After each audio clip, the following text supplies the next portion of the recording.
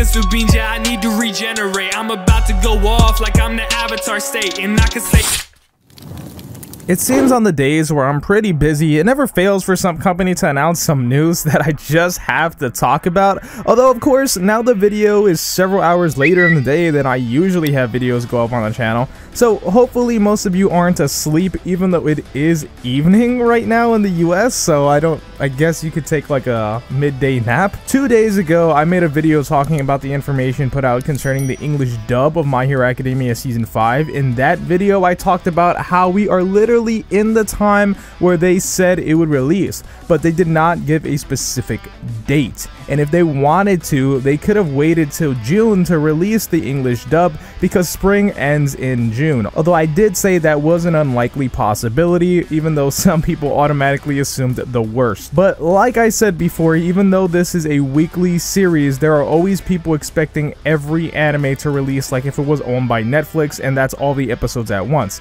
This is not Netflix, so that won't happen. Last time I read to you information provided by Nicholas Friedman, a journalist and senior managing editor at Funimation, and today the big reveal comes from him as well. He said, "Your favorite heroes are back, and now they're also back in the English dub for My Hero Academia Season 5. We're excited to announce that the first episode of the latest season is coming to Funimation very soon. Of course, your favorite My Hero Academia cast members are back for this new season, including Justin Briner as Deku, Clifford Chapin as Bakugo, Lucy Christian as Ochako, and David Matranga as Todoroki. Of course, you'll also see the incredible stylings of Zeno Robinson as Hawks and Patrick Seitz as Endeavor in the first episode." Starting April 10th, episode 1 of the My Hero Academia Season 5 English dub arrives on Funimation as we learn a little bit of what happens in the aftermath of Endeavor's showdown with High End.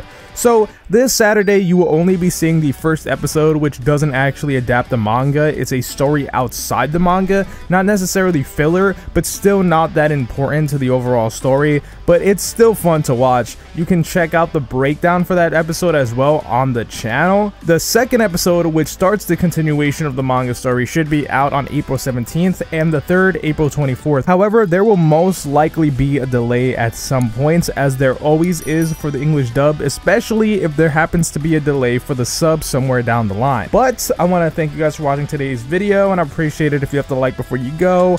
My name's Konjic, I love you, and see you later. And I can say that I'm great, yeah, I can say that I'm perfect. I ain't the one that was out here saving lives, I was purchased. Now we about to take you out if you try to act toxic. I'ma send you straight up to my main man, Konjic.